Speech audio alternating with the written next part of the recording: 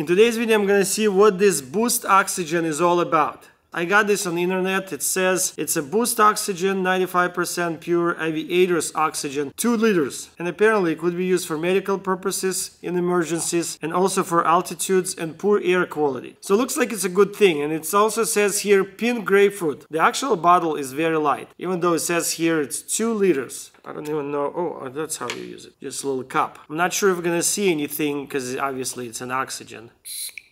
Yeah. I can feel it. Oh yeah, pink grapefruit. Actually, I can taste it.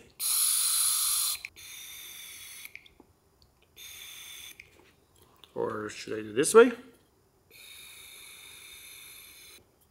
Well, obviously my oxygen level in blood is pretty well, so I don't feel any differences. But I'm pretty sure people that really require oxygen, due to altitudes or poor air quality, probably will see the difference. It also says here for aerobic performances. If someone running fast, out of breath, and really needs some oxygen, that thing could be actually helpful. Let's see how long I can hold it until all the oxygen disappears from this can.